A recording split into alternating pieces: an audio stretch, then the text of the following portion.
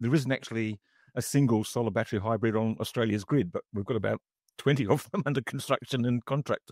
Yeah, I mean, I did a piece of work recently with, when I say I did a piece of work, I'm really sort of overstating my involvement here. I had the team from Oricon do a whole bunch of work for me. So Paul Gleason and his team from Oricon, we gave them a pretty simple task, and they go away and get the, I mean, they do an enormous amount of due diligence for projects. I think in their broader book, they might have done 60,000 megawatts of projects, between Australia and New Zealand.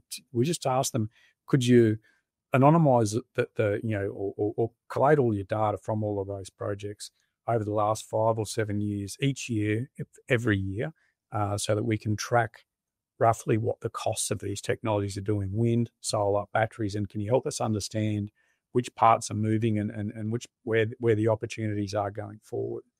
And it was an extraordinary set of insights we got from it.